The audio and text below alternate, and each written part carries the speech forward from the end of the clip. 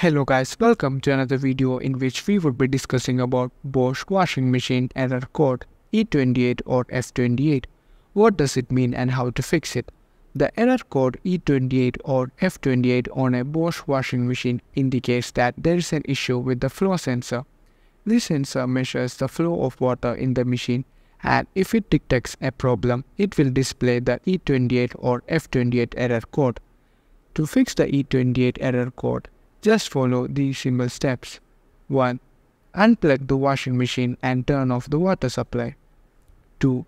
Locate the flow sensor, which is usually found near the water inlet hose. Remove the screws holding the sensor in place and disconnect the wires.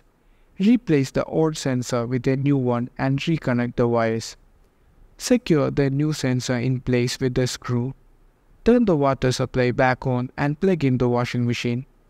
If replacing the flow sensor does not resolve the issue, the printed circuit board may be faulty and will need to be replaced. This is a more complex repair and may require assistance from a professional technician.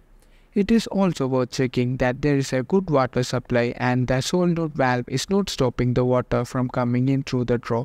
Poor water flow into the machine can cause the flow sensor to malfunction and display the E28 or F28 error code.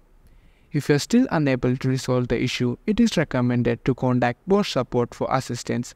They can provide further troubleshooting steps and help diagnose the problem.